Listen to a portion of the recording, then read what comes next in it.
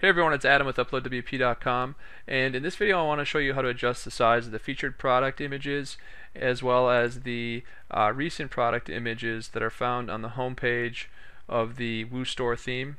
Right now I'm just out on our demo site, WorldCupTees.com, and what we'll do first is we'll adjust the size of the featured product images here. To do that, just go into the admin, go to WooStore Theme Options, and then under General Settings click on Display Options, and in this custom CSS box we'll paste the following. I have it in Notepad right here, so I'm just going to copy this and paste it in here, this little piece of custom CSS, and you'll see width 180 right here.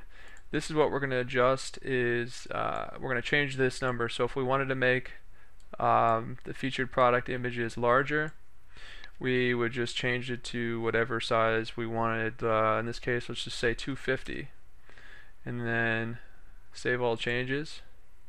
And then if I go out to the site and refresh the page, these should become considerably larger. Alright, so if I scroll down, you'll see that the featured product images are now quite a bit larger.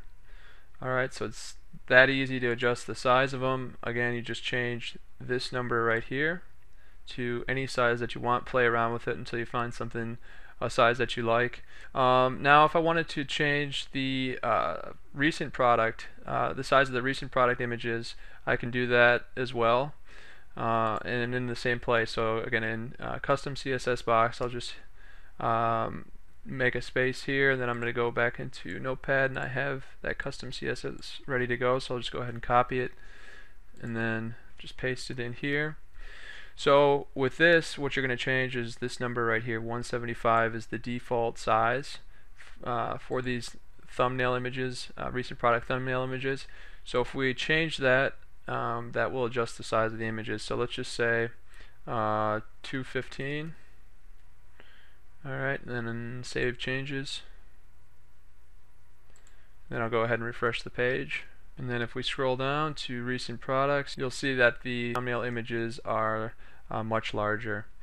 So it's that easy to change both the featured product thumbnail image size as well as the recent product thumbnail image size on the home page of the WooStore theme. To get the custom CSS that I used in this tutorial, just go out to UploadWP.com and check out the full version of this tutorial. You'll be able to just copy and paste it from there.